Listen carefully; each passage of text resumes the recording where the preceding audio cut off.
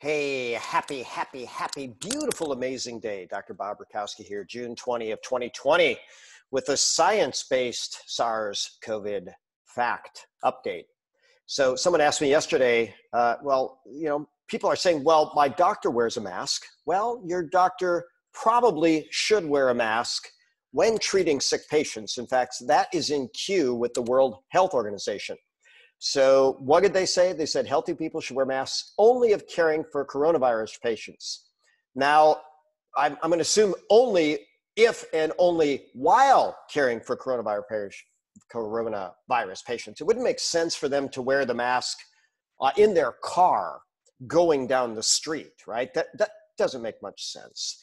And remember that masks can be a source of infection if not used correctly, like wearing them in your car when you're driving down the street. But going back to the MERS virus, which was at least 30% better than this, or bigger than this virus, it would go through an N95 respirator mask. That was medical literature 2014. But I always like this wisdom, and it actually precedes the Bible, even though the Bible says it. Euripides was basically 480 BC, but it said, judge a tree from its fruit. So what kind of fruit are doctors creating? Well, here's an interesting fact. One doctor commits suicide in the US every day. By the way, that was in 2018, and that's twice that of the general population. Well, some people might say, oh, they're under so much stress. Okay, well, why are they under so much stress? Maybe they're in a broken system. In fact, I don't think there's any maybe about it. How about this? Nurses are less healthy than the average American. And you can check those references. It doesn't make sense, does it? If you're going to lead people to health, why not lead by example?